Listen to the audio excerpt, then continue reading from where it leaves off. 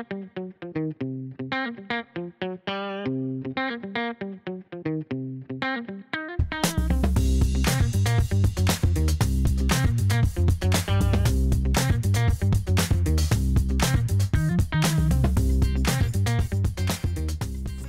TC Kids, it is week 5 of our experience, and that means it's the last week of the month. Boo! I'm so sad about it. But all month long, we were learning about knowledge. Did you learn a lot about knowledge this month? I hope you did. Listen, you can learn a whole lot in your Bible, which you're gonna need for this experience. Grab your Bible, grab a pen, and grab something to write on. We're gonna get started right now.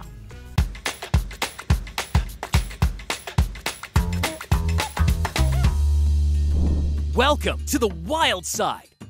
It's time to play animals or animals. There are all kinds of different and crazy animals out there. Your job is to decide whether each animal is an animal or animal. Are you ready? Let's go. First up, a pleasing fungus beetle. What do you think, animal or animal?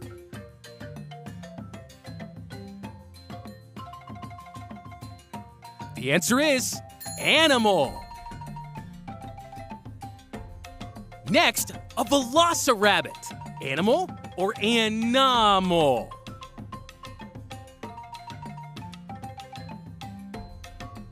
The answer is animal. What do we have here? A yeti crab? What do you think?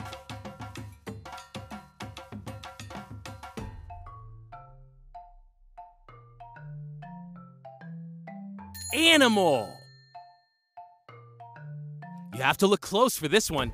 A raspberry crazy ant. You decide animal or animal. The answer is animal. Next up, a Burmese tiger dog. What do you think?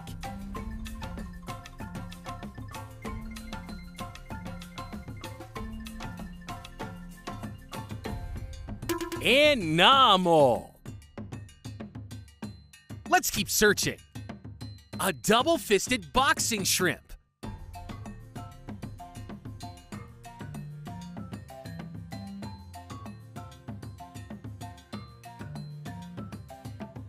And it's not real. Animal. The next creature, a hellbender. Animal or animal?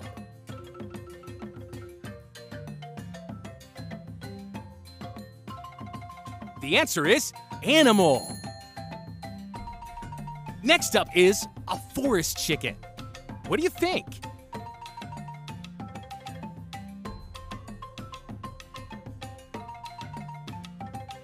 The answer is animal.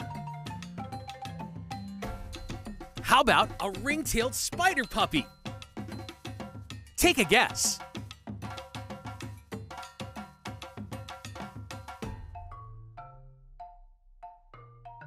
Animal. Last one, a syrup urchin. What do you think?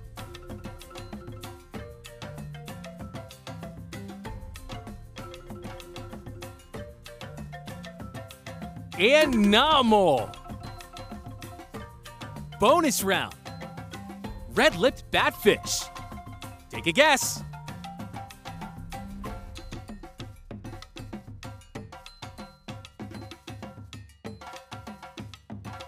Animal. Thanks for playing animal or animal. It was a wild time.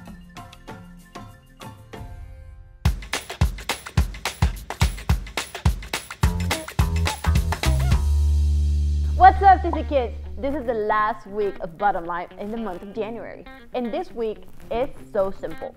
Okay, are you ready? If you don't know something, just ask. Sometimes you have people in your life and you need to ask the question. So ask the question. Let's say it one more time. If you don't know something, just ask. Great job. See you next week.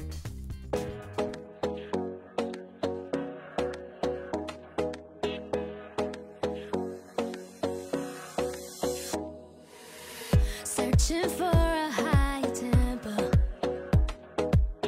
In you we live and move and breathe.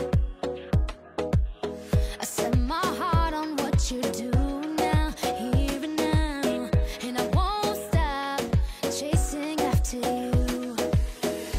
Everyone join in the rhythm of love.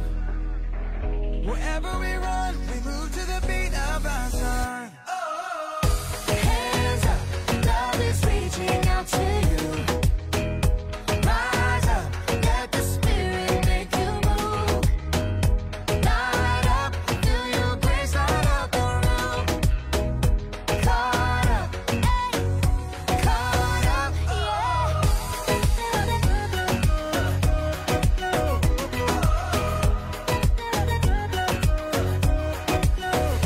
Now that I know you're never gonna leave me, I can be sure. I know that you see me wherever I go, no matter the road, holding the hope, never gonna stop. Caught up in the rhythm of your love, caught up in the rhythm, caught up in the rhythm of your love, caught up in the rhythm. hands up, love is reaching out to you. Rise up, let the spirit make you move. Light up, feel your grace light up the room. Caught up, yeah.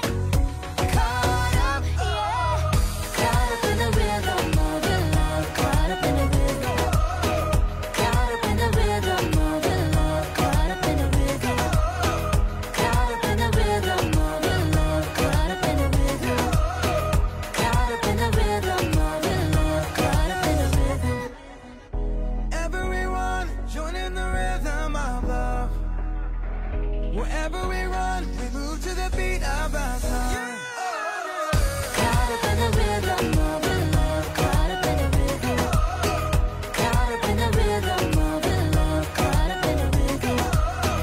Caught up in the rhythm of your love, caught up in the rhythm. Caught up in the rhythm of your love, caught up in the rhythm. Was this your first time checking out TC Kidz? Well, that means that you are a VIP. VIP stands for very important person, and you probably already knew that, but that is you. You can click the link below that says I'm new to TC Kidz so that we can get to know you and send you more information about what it means to be a part of our TC Kidz family. We cannot wait to meet you.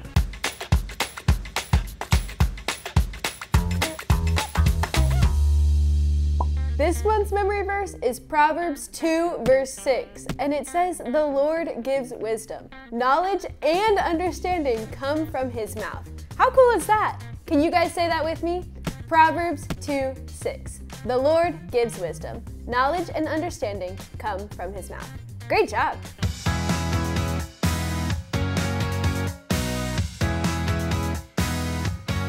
Today, we're in the first book of the New Testament, Matthew.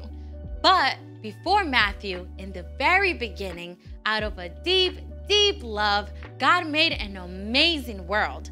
But when people turned away from God, the world was broken. God made a plan to draw people back into a relationship. So at the right time, God sent a tiny baby to be born in the small town of Bethlehem, God's very own son, Jesus. God sent another special baby named John to a priest named Zechariah and his wife Elizabeth. Even before John was born, an angel told his father Zechariah that John would point people to God, which is exactly what John did. And that's where our story starts. Take it away! Hey everyone. John was a unique kind of guy. He wore rough clothing made from camel skins, and for food he scavenged crunchy locusts and ate honey from wild bees. John preached to crowds by the Jordan River, calling them to turn back to God. Then he dipped them into the waters and drew them up again as a sign of their changed hearts. I baptize you with water, but one who is more powerful than I am will come. I'm not good enough to untie the straps of his sandals. He will baptize you with the Holy Spirit and fire. Then Jesus himself came down to the Jordan River and asked John to baptize him. It is right for us to do this. It carries out God's holy plan. As Jesus emerged, dripping from the waters, heaven opened up.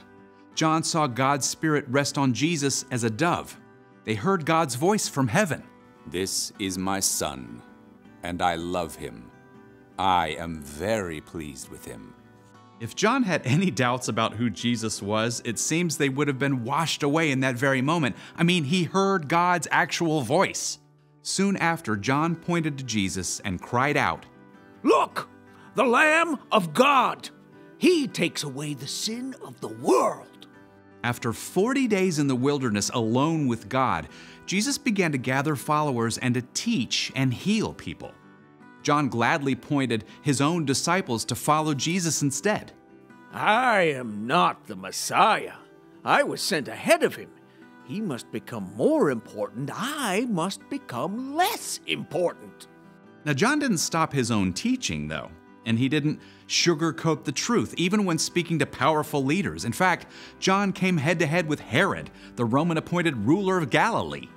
You have broken God's laws. You locust eater! I can do whatever I want.